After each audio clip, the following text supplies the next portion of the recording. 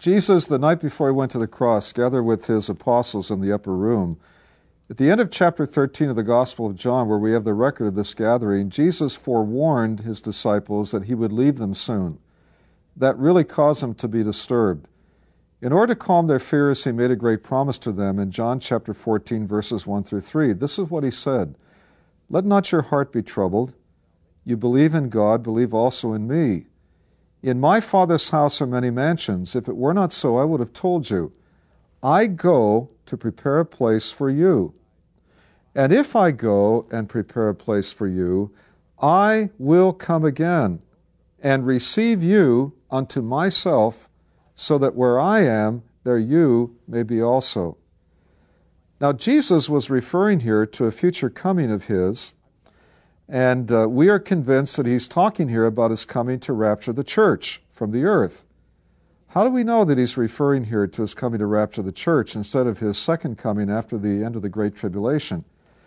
Well, for one thing, he indicates here that when he comes, he will receive the believers unto himself. Notice, in this coming, he's not coming to come down to where they are and live where they are.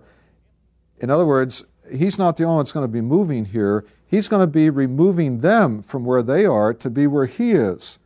And so he says here, I will come again and receive you unto myself. And then notice the purpose of this coming.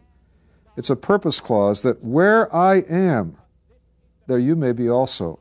He's saying here, the whole purpose of my coming, in this particular coming I'm referring to, is so that you can be where I am, not so that I can be where you are. So he's not saying, I'm going to, in this coming, come so I can live where you are on the face of the earth, but I'm going to come in this coming so that you can be where I am, namely in the Father's house. And the very fact that he ties this promise in with the concept that he's going to be preparing dwelling places for them in the Father's house in heaven strongly infers that when he receives them to himself, he's going to take them back to live with him in those dwelling places in the Father's house in heaven. This is definitely a rapture passage.